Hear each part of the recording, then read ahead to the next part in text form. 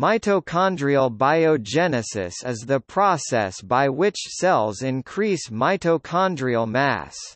It was first described by John Holocha in the 1960s, when it was discovered that physical endurance training induced higher mitochondrial content levels, leading to greater glucose uptake by muscles.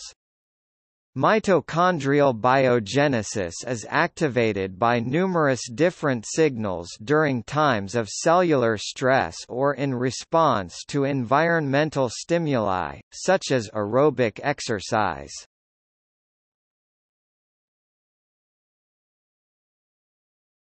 Topic: Background. The ability for a mitochondrion to self-replicate is rooted in its evolutionary history. It is commonly thought that mitochondria descend from cells that formed endosymbiotic relationships with alpha protobacteria. They have their own genome for replication. However, recent evidence suggests that mitochondria may have evolved without symbiosis. The mitochondrion is a key regulator of the metabolic activity of the cell, and is also an important organelle in both production and degradation of free radicals.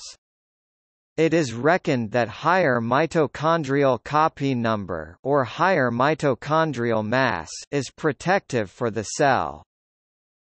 Mitochondria are produced from the transcription and translation of genes both in the nuclear genome and in the mitochondrial genome. The majority of mitochondrial protein comes from the nuclear genome, while the mitochondrial genome encodes parts of the electron transport chain along with mitochondrial rRNA and tRNA. Mitochondrial biogenesis increases metabolic enzymes for glycolysis, oxidative phosphorylation and ultimately a greater mitochondrial metabolic capacity. However, depending on the energy substrates available and the redox state of the cell may increase or decrease the number and size of mitochondria.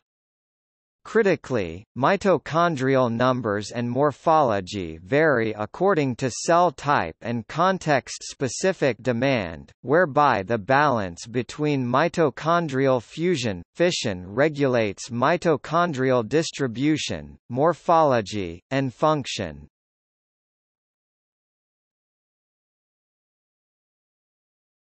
Topic: Protein import.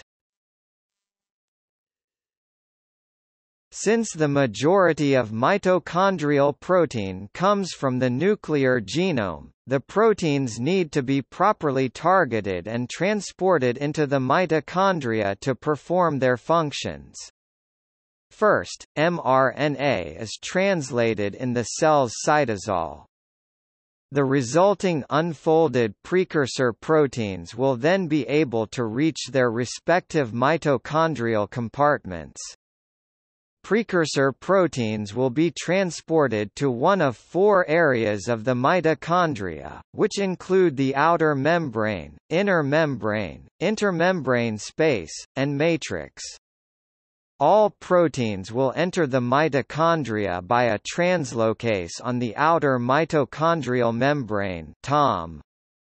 Some proteins will have an N-terminal targeting signal, and these proteins will be detected and transported into the matrix, where they will then be cleaved and folded. Other proteins may have targeting information in their sequences and will not include an N-terminal signal. During the past 2 decades, researchers have discovered over 30 proteins that participate in mitochondrial protein import. As researchers learn more about these proteins and how they reach the respective mitochondrial compartments that utilize them, it becomes evident that there is a multitude of processes that work together in the cell to allow for mitochondrial biogenesis.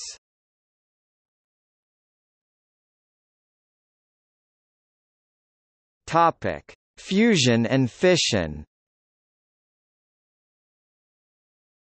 Mitochondria are highly versatile and are able to change their shape through fission and fusion events. Definitively, fission is the event of a single entity breaking apart, whereas fusion is the event of two or more entities joining to form a whole. The processes of fission and fusion oppose each other and allow the mitochondrial network to constantly remodel itself. If a stimulus induces a change in the balance of fission and fusion in a cell, it could significantly alter the mitochondrial network. For example, an increase in mitochondrial fission would create many fragmented mitochondria, which has been shown to be useful for eliminating damaged mitochondria and for creating smaller mitochondria for efficient transporting to energy-demanding areas. Therefore, achieving a balance between these mechanisms allow a cell to have the proper organization of its mitochondrial network during biogenesis and may have an important role in muscle adaptation to physiological stress. In mammals, mitochondrial fusion and fission are both controlled by GT paces of the dynamin family. The process of mitochondrial fission is directed by DRP1, a member of the cytosolic dynamin family. This protein forms a spiral around mitochondria and constricts to break apart both the outer and inner membranes of the organelle. On the other hand, the process of fusion is directed by different membrane-anchored dynamin proteins at different levels of the mitochondria. Fusion at the level of the outer mitochondrial membrane is mediated by MFN1 and MFN2, mitofusins 1 and 2, and fusion at the level of the inner mitochondrial membrane is mediated by OPA1. Multiple research studies have observed correlated increases between mitochondrial respiratory capacity with MFN1, MNF2, and DRP1 gene expression after endurance exercises. Therefore, it is supported that reorganization of the mitochondrial network in muscle cells plays an important role in response to exercise.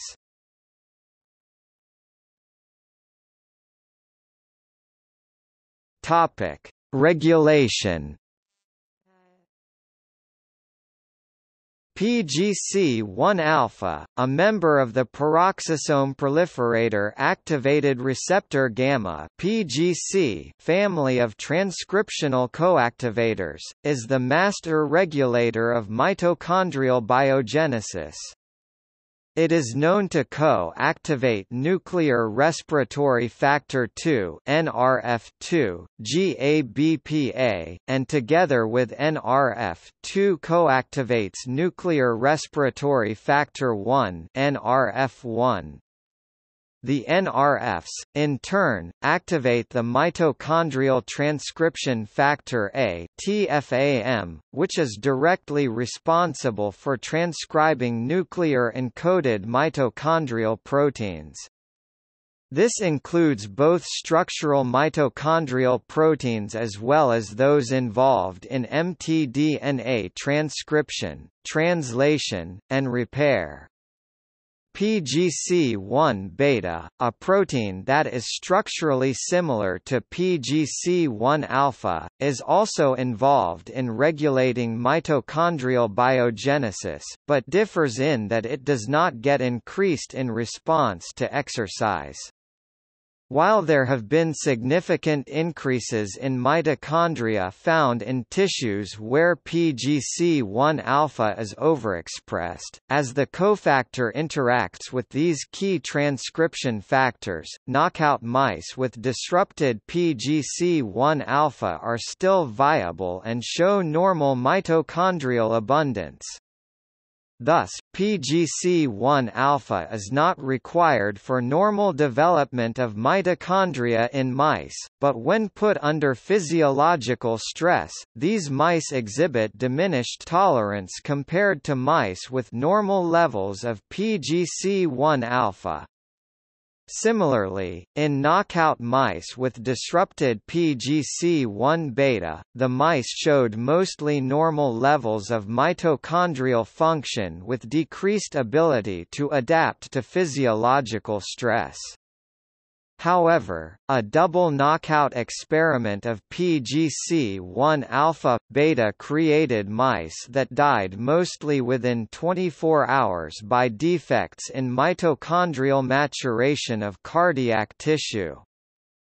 These findings suggest that while both PGC1-alpha and PGC1-beta do not each solely establish a cell's ability to perform mitochondrial biogenesis, together they are able to complement each other for optimal mitochondrial maturation and function during periods of physiological stress. AMP-activated kinase (AMPK) also regulates mitochondrial biogenesis by phosphorylating and activating PGC1-alpha upon sensing an energy deficiency in muscle.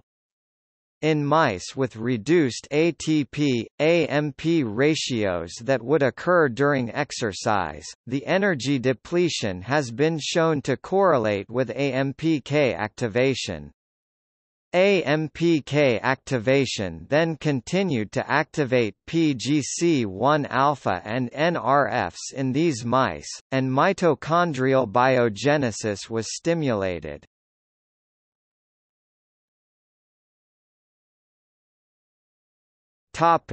Aging.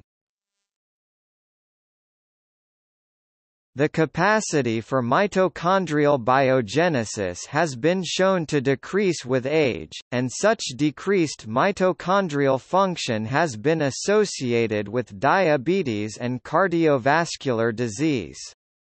Aging and disease can induce changes in the expression levels of proteins involved in the fission and fusion mechanisms of mitochondria, thus creating dysfunctional mitochondria. One hypothesis for the detrimental results of aging is associated with the loss of telomeres, the end segments of chromosomes that protect genetic information from degradation. Telomere loss has also been associated with decreased mitochondrial function. Deficiency of telomerase reverse transcriptase (TERT), an enzyme that plays a role in preserving telomeres, has been correlated with activated p53, a protein that suppresses PGC1-alpha. Therefore, the loss of telomeres and TERT that comes with aging has been associated with impaired mitochondrial biogenesis. AMPK expression has also been shown to diminish with age, which may also contribute to suppressing mitochondrial biogenesis.